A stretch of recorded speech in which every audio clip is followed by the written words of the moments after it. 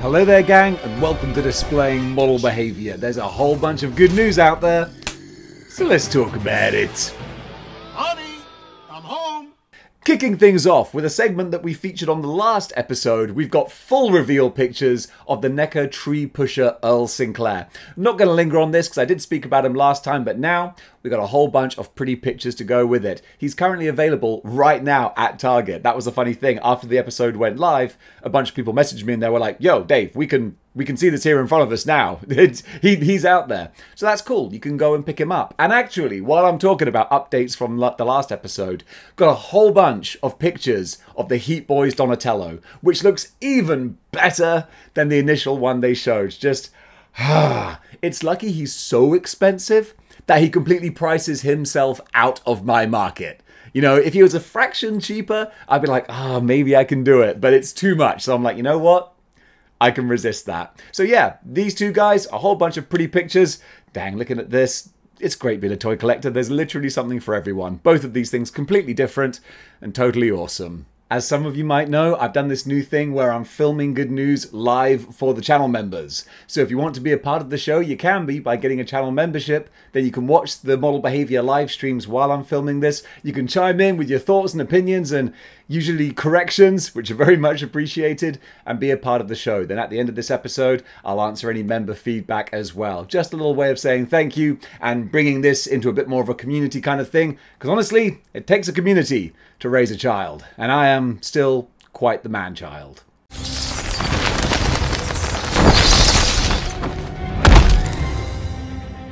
From CY7 Toys and Per Se Toys. Never heard of these companies, but they are combining and giving us this Dark Knight Batman figure. I guess based off the Grim Knight version of Batman. You know me, I don't really know my Batmans, but I recognize this look from the McFarlane figure, from the Dark Metal kind of time frame. Whatever the inspiration is, the delivery of this, dang, it looks pretty. Oh my goodness. I know Batman swears never to use guns, but looking at how badass he looks with them, you know, maybe you could use them a little bit. And the important thing here is that this is 1/12 scale. All of these figures that I'm assuming are not in the Good Lord scale, and then they're coming out as 1/12.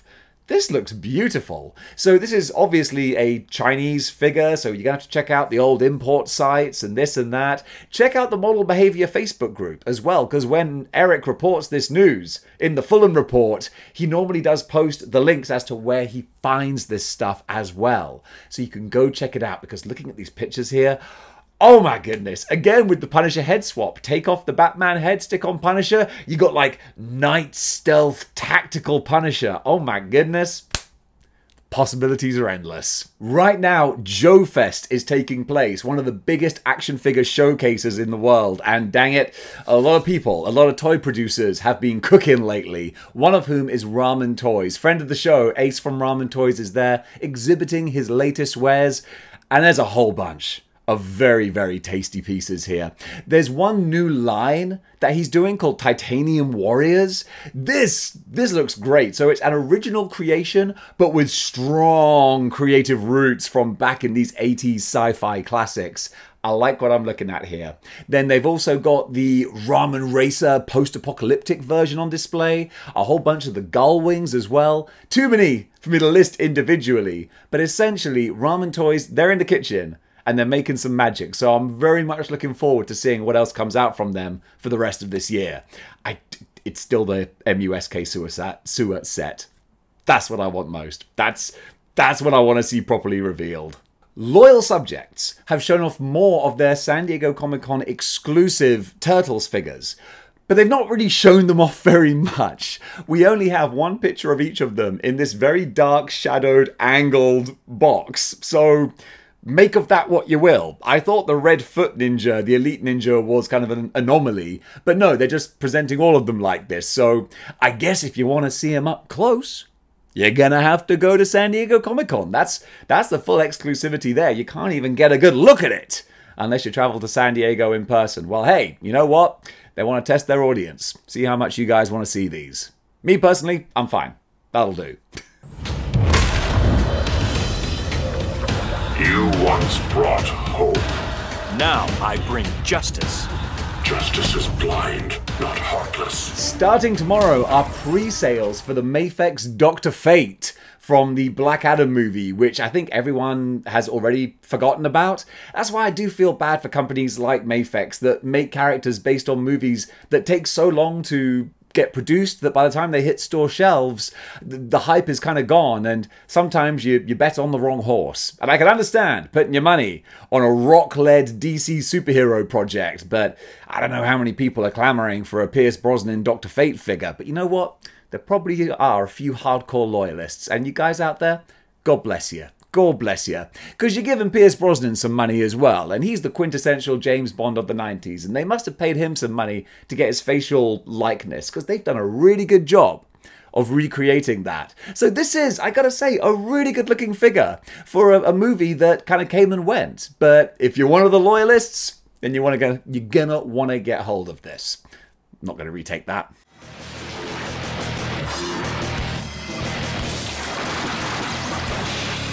Manga fans, gird your loins and prepare your wallets, because if you liked the Figma version of Guyver, I was going to try to say Bio Booster Armor, I had to work my mind backwards, reverse engineer the name Guyver. If you liked their Guyver, then get ready, because they're doing an extreme gigantic mega version, which I'm guessing is one of the alien, what were they called? The Mutronics? Mutroids? There were so many name swaps from the Japanese to the American to the European versions of these movies and these franchises. It's hard to keep track. Boy, maybe I should retake that one. Now, you know what? We're committed now. It's hard to follow, but whatever this guy is called, he looks like he's going to be awesome. So hopefully more colourful, painted, pretty pictures of this to come. Can I take it? I'm awesome. Again with the Comic-Con exclusives, NECA this time showing off a 2-pack of their original design Eastman and Laird Ninja Turtles. This is wonderful. We've seen a lot of kind of OG looking turtles recently, but this is the most perfect realization of the initial silly bonkers sketch that was done as a harmless little joke. It's amazing what spawned from that. What's kind of funny is that this is only one 2-pack. And of course, you know, I don't claim to be some fancy city scientist, but I'm pretty sure that there are 4 turtles. So I guess there's going to be another one at some point, but it hasn't been mentioned or referenced anything here. It just says Ninja Turtles 2-pack. So maybe they're saving it for a different con and a different exclusive. I don't know, but I'm certainly intrigued because these look like a lot of fun. Actually, another benefit of filming this in front of a live audience is that I can get corrected as I make mistakes, which is nice. Just posted out in the chat was that this pack comes with the 2 other heads of the 2 other turtles. So it's simply assuming that you're going to buy 2 2-packs and then you can put the heads on different ones, and it seems like just a 4-pack with extra steps, to be honest, and a few leftover heads. Nonetheless though, at least that answers the question for me. You do get 4 turtles, but only 2 bodies, so you got to buy 2 2-packs. That's, yeah, extra steps.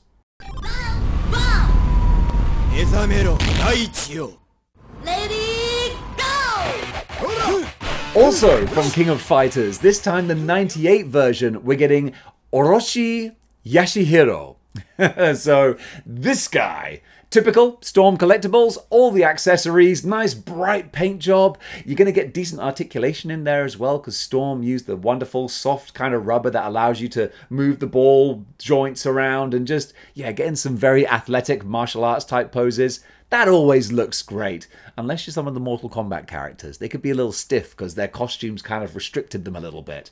Hopefully this guy won't have that trouble, although he is wearing a similar kind of waistcoat sort of thing, so we'll see. The proof will be in the posing. Yeah, and for you King of Fighters fans, you're going to find out pretty soon. Well, I say pretty soon, probably in about a year's time. This mission has been cancelled. I'm giving the orders from now on. Higher Toys have shown off their Dolph Lundgren action figure from Universal Soldier. This kind of caught me by surprise, because when I saw it, I assumed, 1/18th scale, Higher Toys. Nah, this is 1/12th, baby, the Lord scale. And it looks okay. I feel the face maybe, I don't know, looks a little bit sort of like waxy, a little bit sort of plastic. I don't know, maybe it's just the pictures. But the soft goods, oof, Soft goods look terrific. Already, I'm kind of mentally thinking, you know what? One of my Mezco Punisher heads? That would look pretty good on that. So there's a lot of potential there. This guy's going to be about $90, and he's going to be hitting store shelves in the first quarter of 2025. Where are those droid cars? Hot Toys are expanding your Star Wars collection, this time with the droid decars. And they actually look wicked. The engineering that must have gone into putting these together is quite something. You can see all the joints and articulation and the mechanics going on there. That's very impressive. I don't know what that's going to equate to as far as price goes, though. These might be a little bit more expensive. I mean, the droid decars, and yes, I will always pronounce it that way, they're big. They're big, chunky things. So I imagine it might have a similar big, chunky price tag to go with it. But if you've got some of your Phantom Menace type characters or anything kind of Clone Wars related, you want to have them flanked by a couple of these, man, if you've got the money and the space for it, then God bless you, because Hot Toys, they got you covered.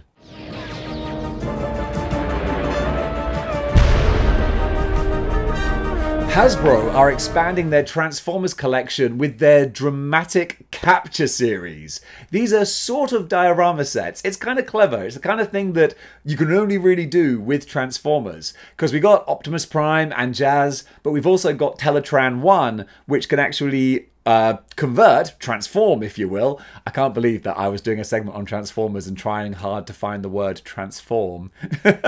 These Transformers can convert somehow. So Teletran 1 turns into Mainframe, and then you got Prime and Jazz as well. I've been reliably informed in the member chat that these are repaints, but when they're in a pretty a pretty thing, you know what? Screw it. I'm going to retake that. But when they're in a pretty set like this, then you can sometimes justify a couple of repaints. I got to remember to edit that out now. Somewhere in these woods, in this primal, sensuous... Syndicate are back with their horror movie figures. In the last episode, we covered their pumpkin head that they just revealed, and now we're getting the werewolf from The Howling.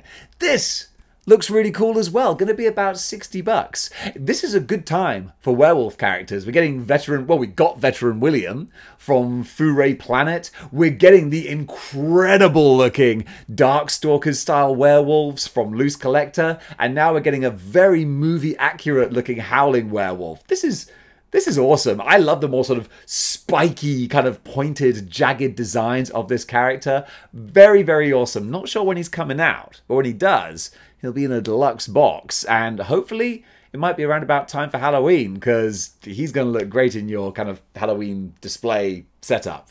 That's going to look awesome.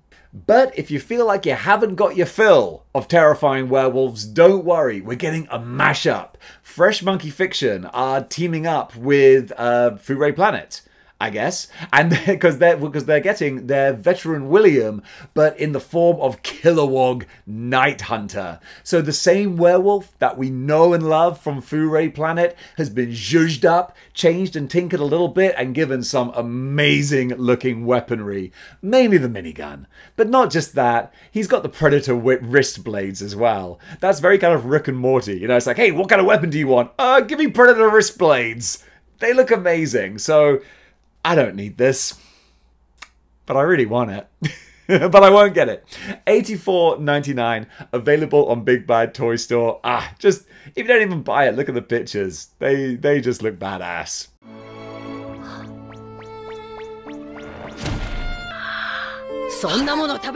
Something to file under, I don't know what I'm looking at here, is this monstrosity. Why, a goose dragon lady? I don't know what you call this. It's from a franchise of some sort. It wasn't just from one toy maker's twisted mind. This is Delicious in Dungeon Fallon. Chimera, XL size. Yeah, it looks XL size. This is from the Good Smile Company, so they do make a lot of video game figures. So I'm guessing this is a video game, but Delicious in Dungeon. I've never heard of this. Maybe that's a translation. I'm going to have to delve a little bit deeper and do some more research on this weird goose dragon lady, but I'm not going to research too much because I don't want this thing haunting my dreams. I know why I am here. It's something only I can do. Sticking with Good Smile Company, we have Figma doing their Legend of Zelda figures. Just a couple of preview images here. We got Zelda herself and we got Ganondorf as well. Big, chunky figure, that Ganondorf. I like the look of that. I was a big fan of the Nintendo Switch art style. The aesthetic of the of the Zelda characters in that. Not going to retake that.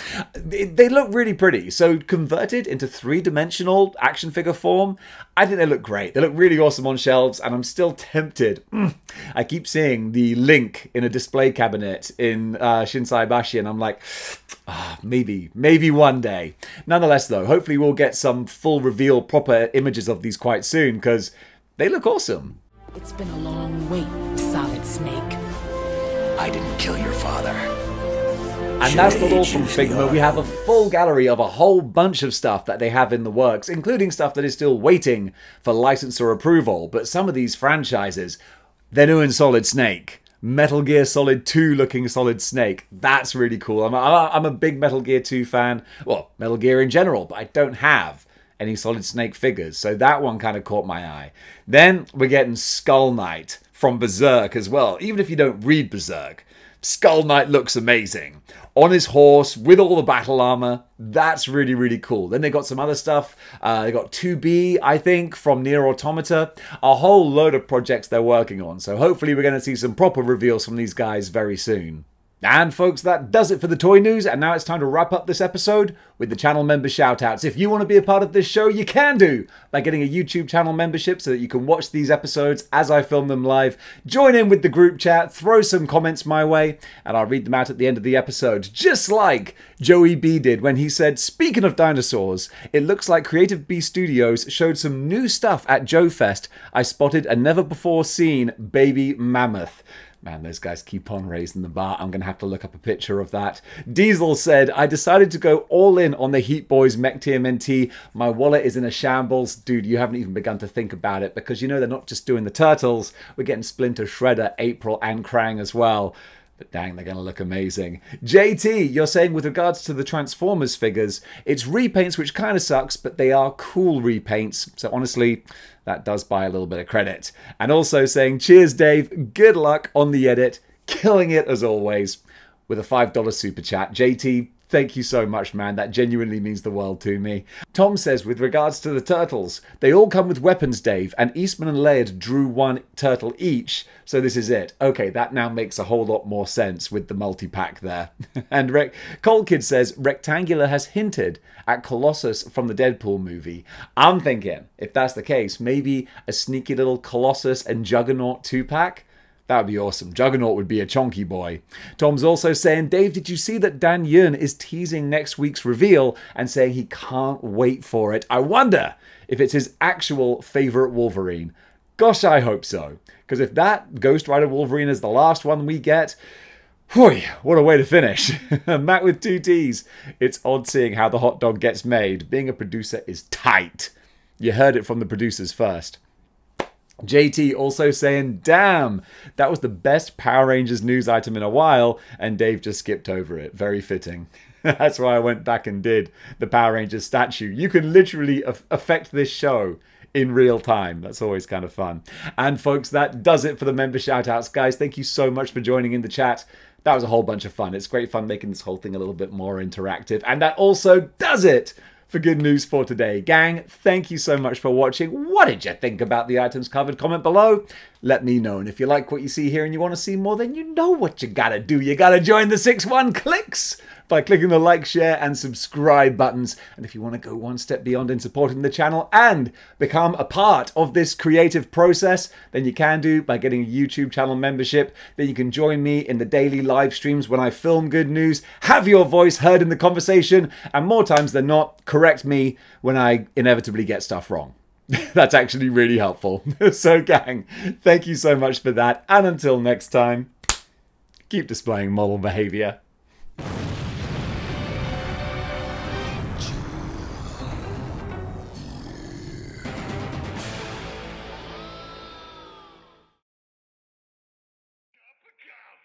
back up. I'm the coffee. Big time